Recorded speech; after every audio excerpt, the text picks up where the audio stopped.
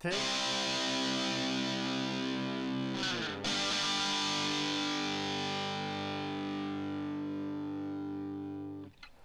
Other interesting business news, you have Walmart thinking they might buy out Vizio. Now, Vizio is actually one of the few independent TV manufacturers out there. There used to be a lot more. Granted, spoiler alert, there's really two TV companies or manufacturers out there. There's a lot of OEM manufacturers or white label instances where if you look at who's actually manufacturing the technology and actually making the OLED or LED panels, I mean, Sony and LG have a huge percent of the market in terms of manufacturing it. Then, of course, other companies will pay them some money and they'll slap on a different logo. But spoiler alert, those are the two of the biggest manufacturers. Now, it looks like this came to us thanks to Emma Thorne over on LinkedIn. The rumor is that they are looking to buy a TV company for more than $2 billion in their attempt to expand into advertising businesses. Again, they say this is citing unnamed sources. If complete, the deal will give Walmart access to a trove of customer data and ad space that would help them compete with Amazon, which I was going to say, I might be a little biased here in terms of saying you don't need a TV. Granted, the TV I have is from my dad when he was in college, so I think it was 1983 it was manufactured.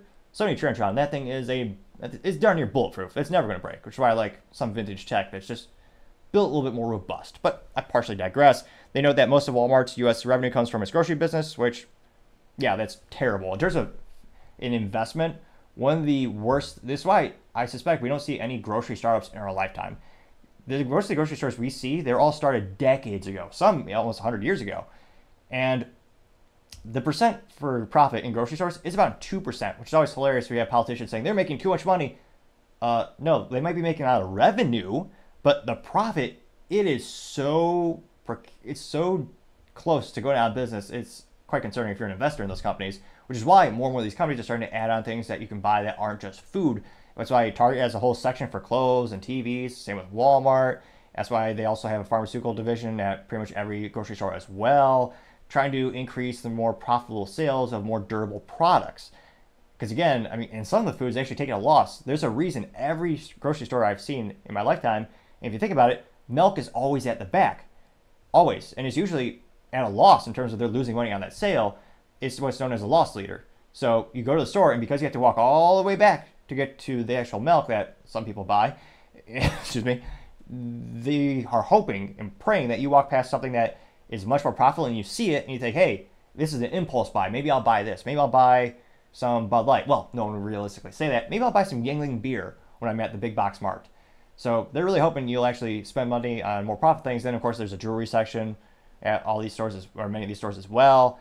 So yeah, they're trying everything they can to get out of the having groceries as the biggest component there. Now, groceries are important because, granted, everyone needs groceries. But again, that's why they're trying to diversify more and more.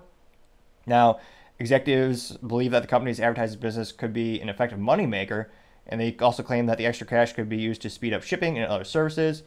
Now, they know that the U.S. ad revenue for retail media is expected to jump nearly 30% this year. Jeez Louise, that's to $59.6 billion per Insider Intelligence, which is quite a lot.